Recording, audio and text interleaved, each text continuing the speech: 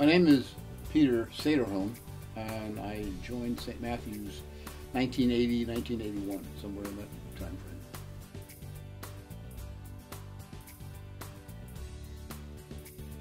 As I look back on the various activities, my working with Liberia has been probably the most impactful, and I don't see that ending anytime soon.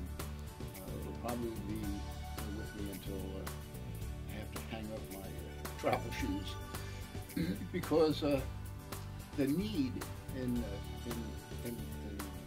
Liberia is so immense, and the value of the dollar, our individual dollars, is so huge in that country that we actually get a very significant bang for our buck. And so, with a little bit of effort on our part and some financial commitments, we do an awful lot of good.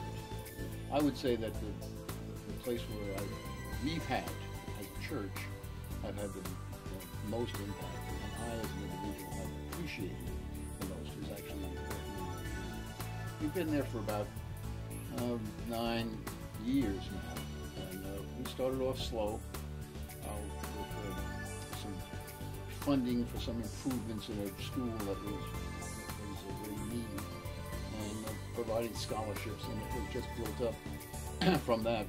And we rode out the storm with them during the Ebola crisis.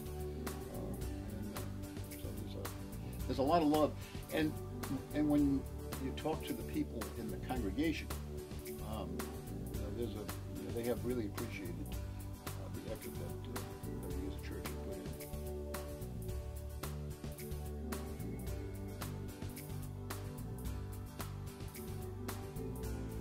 So in talking to my wife about the possibility of having this interview, we decided that actually a very significant part of our Christian life is being able to demonstrate our Christian love for other people in other ways, and we would actually like to share that, members of our church and with other people, because only through demonstrating the Christian love do I think you really begin to fully appreciate what Christ did for us.